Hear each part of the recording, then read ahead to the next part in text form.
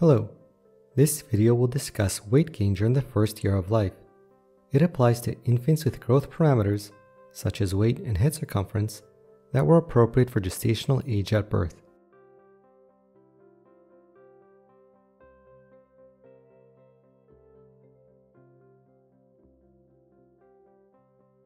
Babies grow at a rapid pace.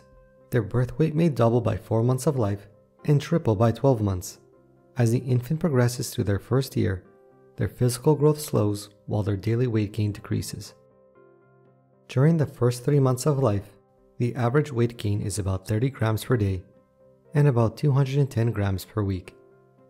Now keep in mind that the newborn may lose up to 10% of their weight following birth, but will normally regain it by the end of the second week. Between the 3rd and 6th months of life, the average weight gain is about 20 grams per day and 140 grams per week. Between the 6th and 9th months of life, the average weight gain is about 15 grams per day and 105 grams per week. And between the 9th and 12th months of life, the average weight gain is about 12 grams per day and 84 grams per week. The decline in daily weight gain is gradual. That is, there isn't a marked drop-off at any point. So weight gain does not suddenly decrease from 30 grams a day to 20 at the 3-month mark. This table is a guide, and there's a range of weight gain that would be considered adequate. So now the important question: how is this information helpful? Well, appropriate weight gain is an indicator of health, while conversely, aberrant weight gain can result from several conditions or problems. To help illustrate the significance of weight monitoring in infants, let's examine a sample case. TJ is a baby boy born at term without complications, weighing 3,000 grams. At his 2-month checkup, he was progressing well with a weight of 4,600 grams. He gained 1,600 grams since birth, which averages approximately 26 grams of weight gain per day, a satisfactory amount.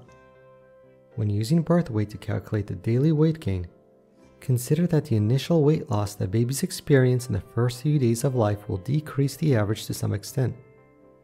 A later measurement will likely result in a more accurate average weight gain.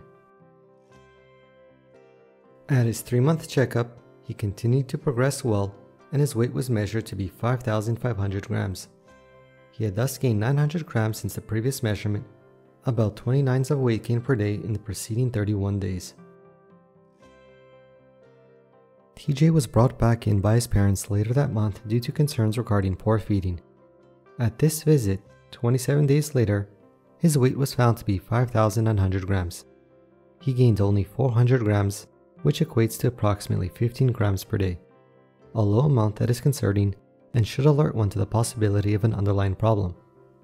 In this case, an explanation should be sought and prompt relevant evaluation or management. Now for a few general recommendations. For weight measurement, use a reliable scale that is calibrated regularly. Infants are preferably weighed while completely undressed, that is, without a diaper. If, however, a dry diaper is left on, then remember to subtract the weight of the diaper. Weight should be measured to the nearest gram and recorded in 4 digits. For example, 4,321 grams opposed to 4.3 kilograms.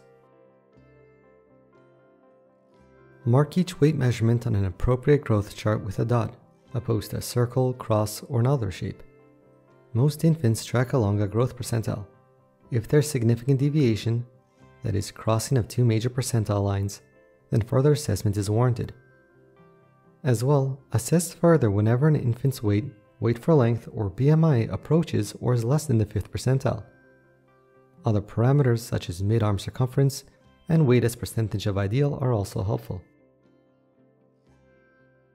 And it is vital to never leave the infant unattended at any time.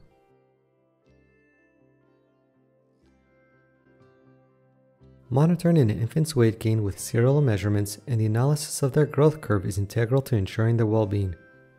Early detection of abnormal growth patterns allows for the timely recognition of an underlying problem or pathology.